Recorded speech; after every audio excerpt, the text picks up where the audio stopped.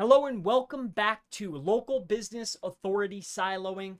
I'm Chris Palmer, and in this video, what I want to share with you are two free tools for doing your keyword research.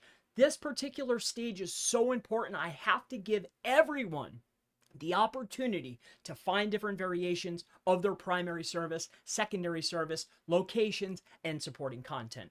So for those of you that can't get Keywords Everywhere or SEMrush or even a group buy, let me share with you two great free tools that I, of course, have used in the past, still maybe even use. Sometimes we'll use Google Ads Planner, but let me share with you the first one. Great tool, completely free. It's called Wordsy. That's wordsy.com. Great free tool for keyword research. Excellent tool. All right.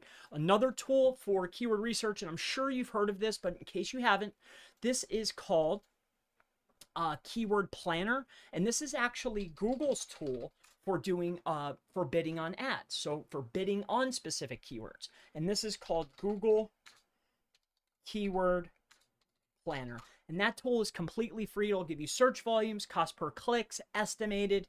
There's a lot of little tricks out there. Maybe you can even look up some other YouTube videos on pulling in tricks and pulling in your leading competition, because Keyword Planner works much like SEMrush. You can actually pull in the keywords that a page ranks for by taking the URL, just like I showed you in SEMrush, putting it inside the Keyword Planner, and then it'll give you a list of all the keywords that a specific page ranks for. It'll give you estimated search volumes along with CPC. So if you're in a pickle, you're in a tough bind, you need free tools, Wordsy and Keyword Planner are two excellent options. And you're going to need keyword research tools. All right. So hopefully this helps you out, and I'll see you in the next video. Have a great one. Bye-bye.